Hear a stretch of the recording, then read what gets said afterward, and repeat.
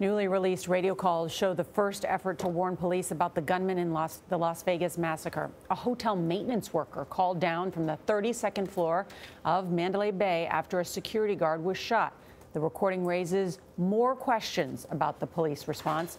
Jamie Yuccas is outside the Mandalay Bay Resort and Casino. Jamie, good morning.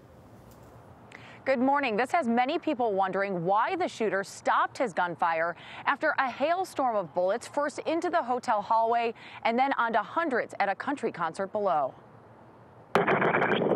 These are some of the first gunshots fired by Stephen Paddock from inside his suite at Mandalay Bay.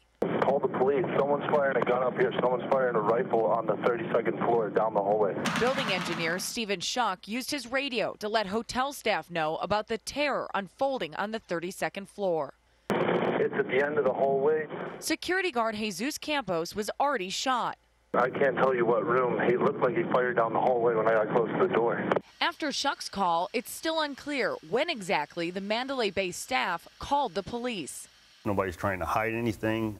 Originally, Clark County Sheriff Joseph Lombardo had said Campos interrupted the shooter.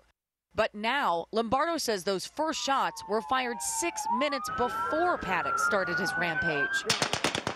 What we want to do is draw the most accurate picture we can. And I'm telling you right now, today, that timeline might change again. Investigators say Paddock did not have any gambling debts, and his girlfriend did not worry about his mental health. But his motive is still unclear.